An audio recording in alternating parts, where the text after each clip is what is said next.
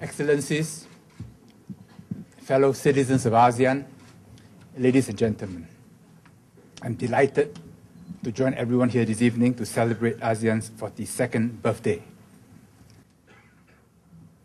It is particularly wonderful to see so many young people here because if we succeed in gradually forging an ASEAN community, it is the young people who will feel a greater sense of ASEAN citizenship than their parents.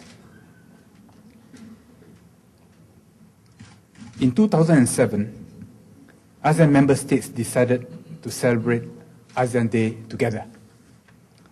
After 42 years, we take some satisfaction in ASEAN's success as a regional organization, perhaps the most successful among developing countries. Although we are diverse in many ways, we do share much in common. With the ASEAN Charter now in force, we're all learning to sing the ASEAN anthem with one voice. Not quite with one voice yet. I think for future ASEAN Day celebrations, we should put up a karaoke so that all of us can learn the words and remember the tune. ASEAN has indeed come a long way.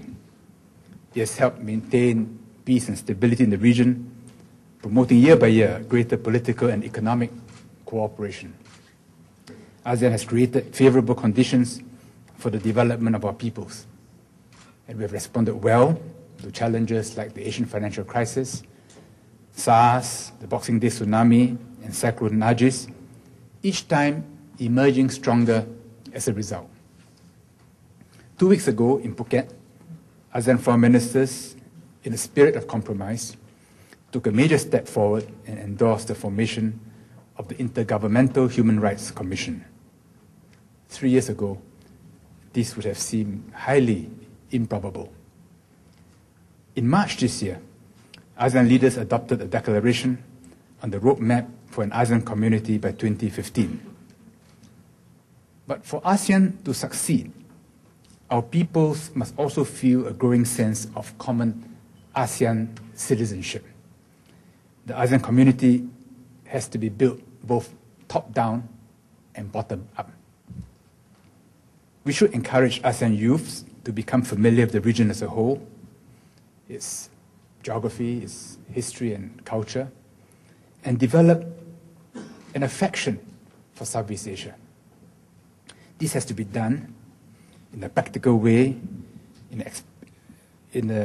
through experience, through travel, student exchanges, joint projects, song contests, and other activities. One example is Ngee Ann Polytechnic's co-organization of this ASEAN cinematic showcase with the Foreign Ministry.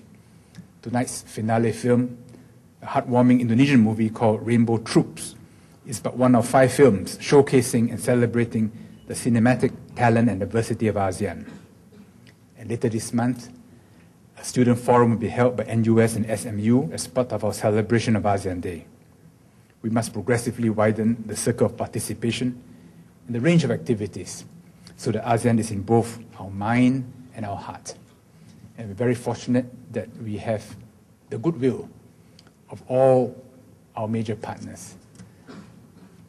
In Phuket, we celebrated the accession of the US to the Treaty of Amity and Cooperation, and we look forward to the European Union doing so shortly. There's some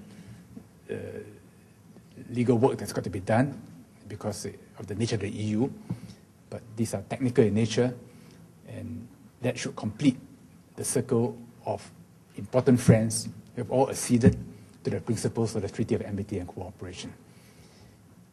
It is our good fortune that all of them want us to prosper, want to see us more integrated, want us to do well because our integrity, our success will in turn help make their relations with one another in this region easier.